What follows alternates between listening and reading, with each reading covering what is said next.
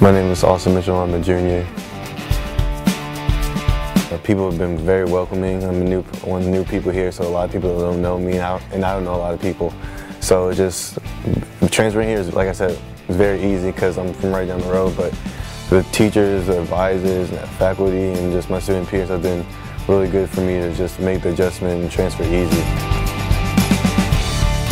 The main reason I came was for basketball. That's what got me interested in the school, but that's what got my eye on school. But I took a visit here and I saw there's so much more than just basketball. There's the people here, how well the school is, and just different things. Just mostly just community. I enjoy this community a lot. Like I said, I was from Heston, so North Newton is a very similar community, and that's main things that's brought me here. Just the people, and I feel like I could just grow as a person.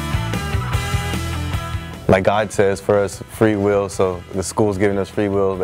There's a spiritual emphasis on it, but they don't force you to do anything, which I think is great, because I think it should come natural. It shouldn't be forced on you, because that's why I think everything in life should be. So I'm very glad that you can talk about your spirituality and it'd be okay and everything. People accept you for it, and people, if you want to learn more about it, there's resources here and people here to help you grow in that area. Being a Thresher to me is being more than yourself.